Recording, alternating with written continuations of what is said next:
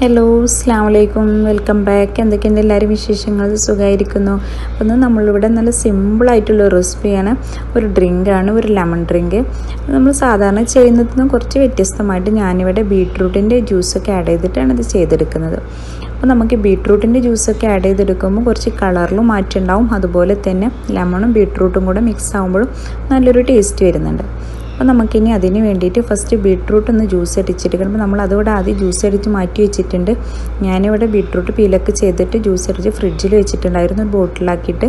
നിങ്ങൾക്ക് ഫ്രീസറിൽ വെക്കണം എന്നുണ്ടെങ്കിൽ നമ്മൾ ഐസ് ക്യൂബ് ട്രേയിൽ നമ്മൾ ഫ്രീസറിൽ അത് ഫ്രീസ് ചെയ്ത് വെക്കുക. എന്നിട്ട് നമുക്ക് ജ്യൂസ് അടിക്കുമ്പോൾ ഓരോ ക്യൂബ് എടുത്തിട്ടാലും മതി.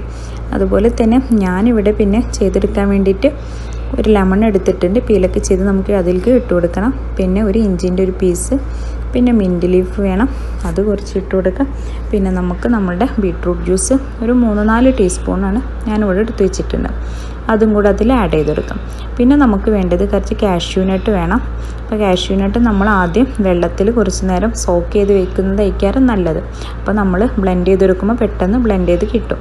അല്ലാന്നുണ്ടെങ്കിൽ നമുക്കതിങ്ങനെ അടിയിലേക്ക് എടുക്കാൻ ചാൻസ് ഉണ്ട്. പിന്നെ നമുക്ക് ആവശ്യത്തിനുള്ള വെള്ളം വേണം, അതുപോലെ ഐസ് ക്യൂബും പിന്നെ കുറച്ച് ഉപ്പും വേണം. അപ്പോൾ ഞാനിവിടെ ഉപ്പ് വെച്ചിട്ട് ചെയ്തെടുക്കുന്നത്. നിങ്ങൾക്ക് ഷുഗർ വെച്ചിട്ട് ചെയ്യാനാണ് താല്പര്യമെങ്കിൽ അങ്ങനെ ചെയ്യാം.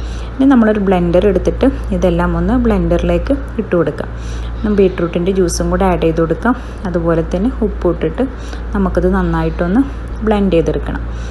ഇത് ഫസ്റ്റ് കുറച്ച് എല്ലാ ഇൻഗ്രീഡിയൻസും ഇടന്ന് ബ്ലെൻഡ് ചെയ്തതിന് ശേഷം വെള്ളം അതിലേക്ക് ഒഴിച്ചാൽ മതി കേട്ടോ. അപ്പോൾ നമ്മളുടെ ജ്യൂസ് ഇവിടെ റെഡി ആയിട്ടുണ്ട്. അപ്പോൾ നിങ്ങളെല്ലാവരും ഇതൊന്ന് ചെയ്ത് നോക്കണം.